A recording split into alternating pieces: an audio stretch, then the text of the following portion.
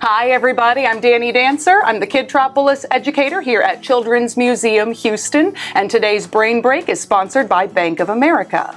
So in celebration of Lunar New Year, oftentimes family members will give each other money as a gift. And this is meant to represent good fortune and good luck in the new year. Now, typically this is given as a gift inside a traditional red envelope. However, I'm going to show you a different way you might present money as a gift to a loved one for Lunar New Year or for really any occasion. And that is by folding it into a paper heart. So I'm going to show you how to do an origami heart, not using traditional paper, which would be square, but actually using a paper bill. So I'm going to show you using a rather unique $2 bill. This is real money, real currency. It's just not super common. And I'm going to show you how you can turn it into a paper heart. To begin, take your paper bill, fold it in half, and make a crease.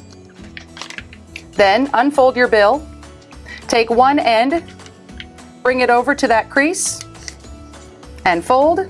Bring the other end, bring it to the middle, and fold, just like that.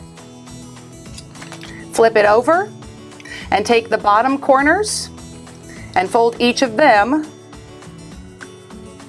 to make a triangle up to that same middle crease. Next, take the top, and fold it down to meet the top of your triangles.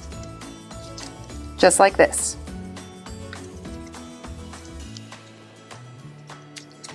Now comes the tricky part. Take this flap and open it up again like this. Then poke your finger inside until this crease is flattened out, and then press it down to get this triangle shape. You'll do the same thing on the other side. For your last step, we're going to make 2 more triangle folds, bringing them down to make the top part of the heart.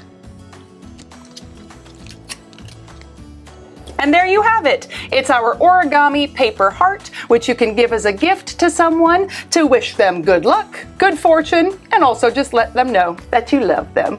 Thank you very much, everybody, for joining us for today's Brain Break, which was sponsored by Bank of America. From all of us here at Children's Museum Houston, have a great day. We'll see you again soon. Bye.